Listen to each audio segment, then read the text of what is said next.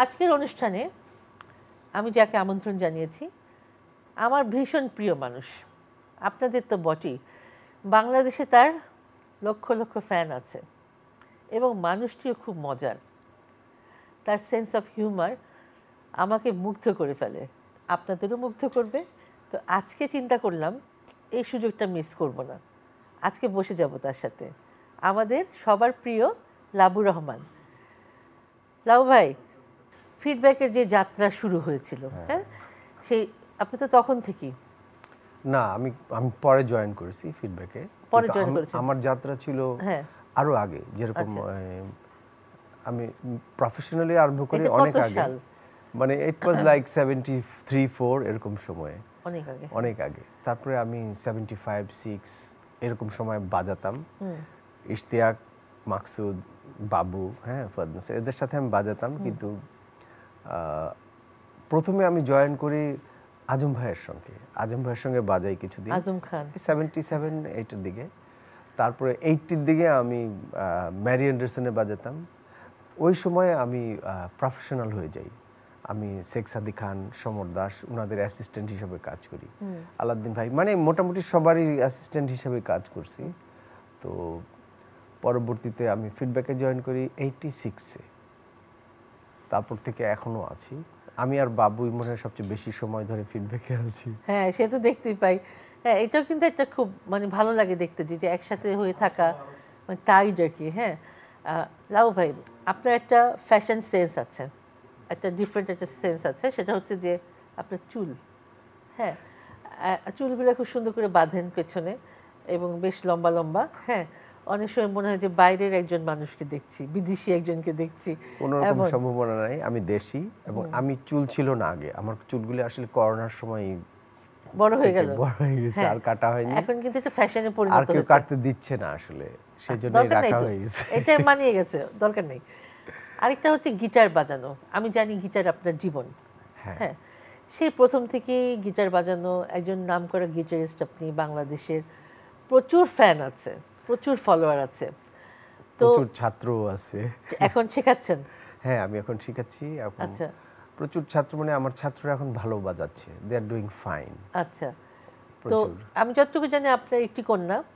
হ্যাঁ, তো ওর মিডিয়াতে ইন্টারেস্ট কেমন? একেবারেই না। যেরকম আমি ওর যখন 16 বছর বয়স, তখন আমি ওকে একটা গিটার কিনে দিই। তো ও 3-4 মাস বাজিয়েছে, তারপর থেকে ওটা আমার ঘরেই ঝুলছে। তারপর পিয়ানো দিয়েছি ওকে, তো আমি ওর ঘরে দিয়ে রাখছি যে যখনই সময় হবে যে একটু টুংটাং বাজাবে। হ্যাঁ, তো ওই যখন সময় হতো, ও যখন ফ্রি থাকতো তখন হয়তো একটু টুংটাং বাজাতো। আচ্ছা, ও একটু একটু বুঝতে পারতো, গিটার কিছুটাও শিখছে, বেশ কয়েকটা কর্ড পারে। পিয়ানোতেও কিছু টুংটাং করতো, কিন্তু ওই পর্যন্তই। এই গান বাজনার বাইরে সময় কাটে কিভাবে? আমার গান বাজনার বাইরে আগে সময় কাটতো একটু বেশি বই পড়ে। এখন সেরকম বই পড়া হয় না, কারণ এখন বই শোনা হয়, মানে অনলাইনে এখন বই পাওয়া যায়। যেটা আমি চালাই দিয়ে, যেমন আমার ওয়াইফ শুনে, ও প্রচুর গল্প এবং প্রচুর সময় পেলে ওটা ছেড়ে দিয়েও ঘুমায় যায়। সো ও শুনতে থাকে আর কি, এটা ওর প্র্যাকটিস। তো আমিও শুনি, পড়া হয় না, তবে আমি মুভি দেখি, টিভি সিরিয়াল দেখি, সময় পেলে এগুলো দেখা হয়। আর বাকি সময়টা মধ্যে মধ্যে আমার বাসায় লাইব্রেরি আছে, মধ্যে মধ্যে বই একটা বের করে হয়তো পড়ি। আচ্ছা, গিটার বাজানোতে আর স্টুডেন্টদের সাথে সময় কেটে আমার মোটামুটি টাইম চলে যায়। তো জীবনের প্রথম প্রেম ভাবি ছিল? হ্যাঁ, স্টোরিটা শুনি না একটু। ওটা হচ্ছে কি, চাইছি যারে পাইছি তারে আর কি। অনেক সুন্দর, অনেক সুন্দর কথা। তারপর কিভাবে হলো, কিভাবে দেখা, কিভাবে কি হলো? এটা অনেক বড় কাহিনী, শুনি না একটু। এটা ওর নানি বাড়িতে অনুষ্ঠান হচ্ছিল, ওদের বাসায় অনুষ্ঠান হতো প্রায়, ওদের বাড়িতে লন ছিল বিশাল বড়। তো ওখানে আমি গান গেয়েছিলাম, তো শি নোটেড মি, কিন্তু ওরকম কিছু বলেনি। পরবর্তীতে আস্তে আস্তে এই টার্ন ইনটু দিস ইয়ে। তারপরেও পরিচয় হওয়ার পরপরে যে আমাদের অ্যাফেয়ার হয়েছে তা না, ইট টুক টাইম, লাইক 5 ইয়ার্স। তারপরে 5 ইয়ার্স অনেক দিন। হ্যাঁ, খুব স্লো আর কি প্রোগ্রেস হয়েছে। তারপর 5 বছর পরে উই গট ম্যারিড। একটি কন্যা। মানুষ হিসেবে আপনি অনেক সিম্পল, আপনি অনেক আমি খুব সিম্পল লাইফ লিড করেন, সিম্পল, আমি মানে কি দেখেছি। সিম্পল থাকাটা কিন্তু খুব কঠিন। যেরকম আমি কয়েকটা জিনিস পছন্দ করি, আমি বাজারে যেতে পছন্দ করি, আমি কেনাকাটা করতে খুব পছন্দ করি। তো মানুষ আমাকে চিনে না এইভাবে। হাতে গিটার থাকলে হয়তো দে ক্যান রিলেট দ্যাট, যেহেতু আমি নর্মালি যাই, মানুষ চিনতে পারে না, এবং ওটা কিন্তু অনেক ওটার সুবিধা অনেক বেশি। এখন একটু অসুবিধা হচ্ছে, কিন্তু চুল হওয়াতে এখন অনেকে একটু ফিরে তাকায়, কিন্তু আসলে আমি খুব উপভোগ করি আমার জীবনটা। এবং আপনারা সবাইকে আমি দেখেছি গান বাজনার পাগল। হ্যাঁ, মানে আমি নিজেও মানে গান খুব পছন্দ।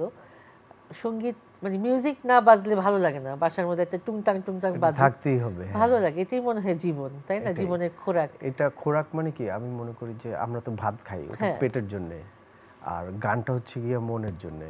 It feels my soul. তো আপনি তো অনেক দিন ঢাকা অর্কেস্ট্রাতে ছিলেন, অনেক দিন। ঢাকা অর্কেস্ট্রা, দুটো অর্কেস্ট্রা ছিল আমাদের দেশে, এটা অনেকে এখন জানে না।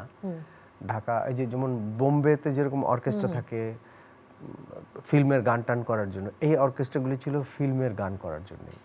যেরকম আলাউদ্দিন অর্কেস্ট্রা আর ঢাকা অর্কেস্ট্রা দুটো ছিল। তো আমি দুটোতেই বাজাতাম যখনই হতো, কারণ ওই সময় অত প্রফেশনাল গিটারিস্ট ছিল না। যে কয়েকজন ছিল ওর মধ্যে আমি আর সেলিম হায়দারই বেশি বাজাতাম। সো অনেকেই চেষ্টা করছে প্রফেশনাল হতে, কিন্তু প্রফেশনালি ওই ধরনের গিটার বাজানো, মানে মিউজিক ডাইরেক্টর যেই ফিলটা দিবে ওই ফিলটা, মানে উনি যা চাচ্ছেন ঠিক ওই জিনিসটাই বাজাতে হবে। তো আসলে সবাই তো নিজেরটাই বাজায়, আরেকজনেরটা বাজায় অভ্যস্ত না, সেজন্য একটু অসুবিধা হতো। কিন্তু আমি উতরে গেছিলাম এই বিষয়ে। আমি এবং সেলিম আমরা ঠিকই পারতাম, মানে আমরা আসলে জানতাম যে বাজাতে বাজাতে জানতাম যে আসলে উনি কি চায়। আলাউদ্দিন ভাই, হি ওয়াজ এ গ্রেট মিউজিক ডাইরেক্টর। একসময় প্রথম দিকে মনে হতো যদি ওনার সঙ্গে বাজাতে পারতাম তাহলে মনে হয় কিছু শিখতাম, মানে এরকম ছিল উনি। কারণটা আমি বলি, এটা খুবই ইন্টারেস্টিং। উনি কখনোই কোনো গিটারের পিস কিন্তু কম্পোজ করেননি। উনি আমাকে বলতো এই যে এই গানটা এই কর্ড এই তুমি একটা তোমার মতন করে তুমি একটা গিটারের পিস তৈরি করো, এই গানে কি যা লাগবে। তো আমি, যেহেতু আমার একটা মিউজিক সেন্স, আমার তো গিটারের মিউজিক সেন্স, গিটার দিয়ে আই ক্যান রিলেট। উনি তো কিবোর্ড দিয়ে রিলেট করে, বা উনি তো মিউজিক ডাইরেক্টর, উনি অন্যান্য অনেক কিছু রিলেট করে, কিন্তু গিটারটা কিন্তু উনি ছেড়ে দিত। কিন্তু উনি কিন্তু ভালোই বুঝতো। উনি করতো কি, আমাকে একটা পিস বাজাতে বলতো, আমি পিসটা বাজাতাম, বাজানোর পরে উনি হয়তো আরও কিছু নোট লাগিয়ে দিত। তখন আমার মনে হতো যে আমার বোধহয় আরেকটা আঙুল থাকলে ভালো হতো। মানে দিস ওয়ার বিউটিফুল এক্সপিরিয়েন্সেস। আসলে আমি মেলোডি বাজানো শিখেছি বলতে গেলে সাদি ভাইয়ের কাছ থেকে, শেখ সাদি খান। তারপর মনে করেন যে আমাকে ছাড়া রেকর্ড করেনি গান হচ্ছে সত্য সাহা, হ্যাঁ, সমর দাসের উনি আমার কাছে একটা ইতিহাস হয়ে আছেন। কারণ আমি তখন ছোট, তখন ওই সাফ গেমসের সময় 86 সালে সাফ গেমস হয় যখন বাংলাদেশ, তখন আমি ওনার অ্যাসিস্ট্যান্ট হিসাবেও কাজ করেছি। ইশতিয়াক ছিল, মিন্টু ছিল, মানাম ছিল, আমিও ছিলাম। তো অ্যাসিস্ট্যান্ট হিসেবে কাজ করার যে এক্সপিরিয়েন্সটা, মানে এই জন্যে যে অনুভূতিটা, মানে আমি একটা এরকম একটা গ্রেট একটা মানে অকেশনের সঙ্গে আমি জড়িত ছিলাম, it makes me feel very good. খুবই বিউটিফুল একটা জিনিস। কিন্তু একটা জিনিস, যে আপনি এই প্রফেশনটাকে, যখন আপনি প্রফেশনটাকে বেছে নিয়েছেন, তখন কিন্তু এটা একটা অনিশ্চিত প্রফেশন। হ্যাঁ, শুধু অনিশ্চিত না, কালকে কি হবে আমি তো জানি, কালকে কি হবে আমরা জানি না। হ্যাঁ, এরকম আর কি। তো কেন আপনি এটা বেছে নিলেন, কি চিন্তা থেকে? আসলে আমি ফজলে ভাই ওনার গিটার বাজানো দেখে আমি মানে উদ্বুদ্ধ না, পাগল হই। আসলে গিটার বাজাতে হলে আপনার সেই পাগলামিটা থাকতে হবে। ওই পাগলামিটা আমাকে মানে এরকম পাগল করে দেয় যে আমি বাজাতে বাজাতে আমি হারা যেতাম।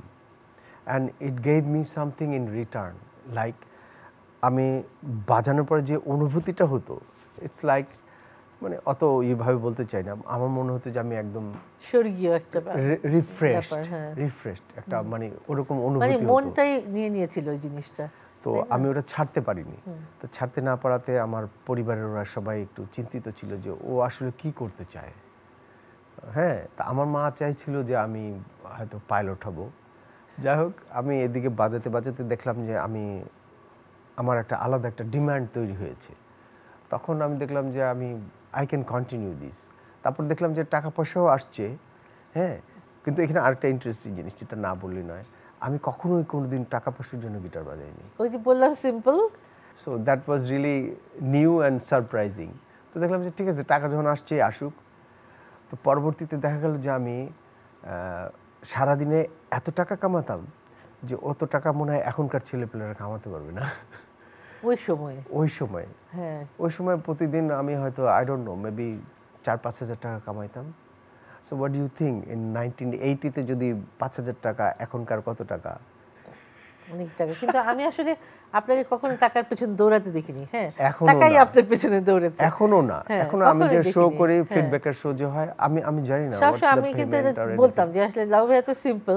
হ্যাঁ, আসলে মানুষটা খুবই সাদাসিধা, এরকম ভাবতাম। প্রয়োজন নাই তো। হ্যাঁ, কারণ কি আমি সাপোর্ট পাচ্ছি বাড়ি থেকে। আমার বাড়ি থেকে গিটার বাজানোর জন্য সাপোর্ট দিচ্ছে। হ্যাঁ, আমার ওয়াইফ শি ইজ ভেরি, মানে ও তো আমাকে গিটার বাজানোর জন্যই তো করছে। সো ওইটা এখনো আছে। মনে করেন যে আগেকার দিনে যেরকম মেয়েদেরকে গান শোনানো, নাচ এবং গান শেখানো হইতো, কিন্তু বিয়ের পরে ওটা বন্ধ করে দিত। তো ভাবি যখন রাগ করে অভিমান ভাঙান কিভাবে? অভিমান ওইটা এমনিতেই ভেঙে যায়। অভিমান করে আমার সঙ্গে লাভ নেই। শি ইজ ভেরি নাইস, অনেক সুইট। হ্যাঁ, চিন্তা ভাবনা কি এই ব্যান্ড নিয়ে?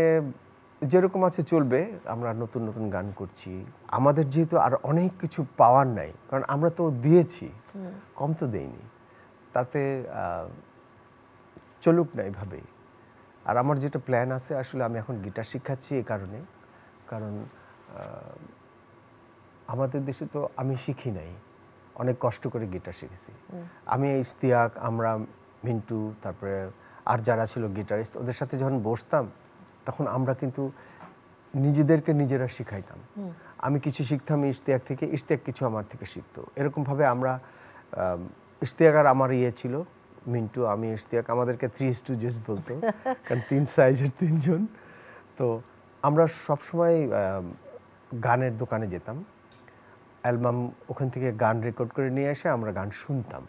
এটা আমাদের একটা আলাদা একটা ছিল, মানে প্রোগ্রামের মতন ছিল। এটা গান শুনতে হবে, চল গান নিয়ে আসি। গান নিয়ে আসলাম, রেকর্ড করে নিয়ে এসে গান শুনলাম। হয়তো তখন নতুন নতুন ভিসিআর আসছে, হয়তো মুভি দেখলাম। সো মুভি দেখে বা কনসার্ট দেখে ওখান থেকে আমরা কিছু আহরণ করতে চেষ্টা করলাম, কিছু গান তুললাম। এরকমভাবে মানে আমাদের লাইফটা খুব ডিসেন্ট এবং নিট ছিল। এর জন্য হয়েছে কি, ওই নিটনেসটা আমাদেরকে এখন অনেক হেল্প করে। বন্ধুত্ব কিন্তু অটুট ছিল, তাই না? বন্ধুরা সবাই মিলে একসাথে হলে টিল দি এন্ড, মানে একেবারে অটুট একটা বন্ধুত্ব। সময় কিভাবে চলে যায়, আসলে টাইম ফ্লাইজ। তো ও কিন্তু এমনি বেসিক্যালি প্রফেশনালি যারা একসঙ্গে আমরা ছিলাম, আমরা আসলে বন্ধু ছিলাম না, আমরা ছিলাম কলিগ। কিন্তু ইশতিয়াকের সাথে এবং বাবু এবং আর কয়েকজনের সাথে আমার আসলে বন্ধুত্ব হয়ে গেছে।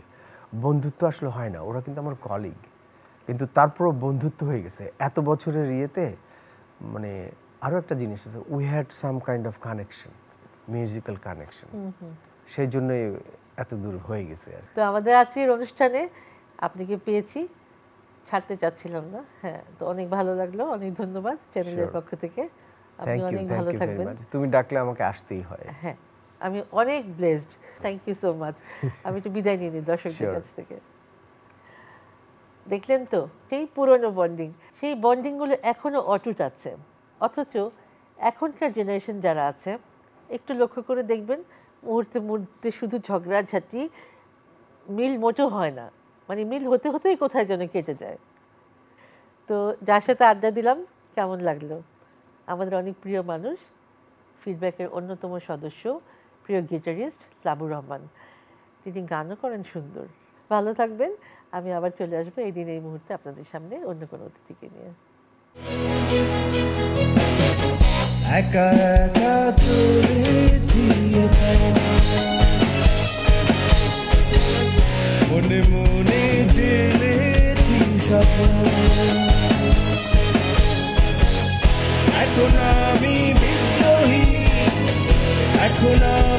আর নহি অভিমানী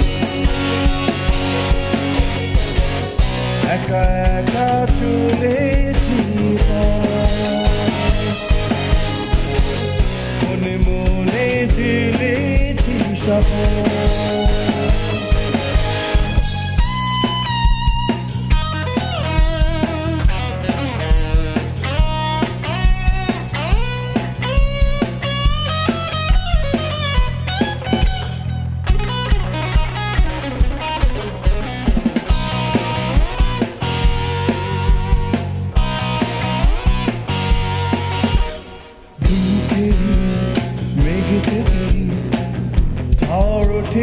অন্তরে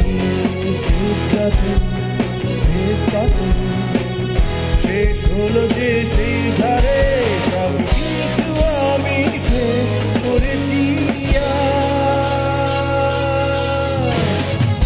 এখন আমি বিদ্রোহী এখন আমি আর নহি অভিমানী একা একা চলেছি মনে মনে জেলেছি স্বপ্ন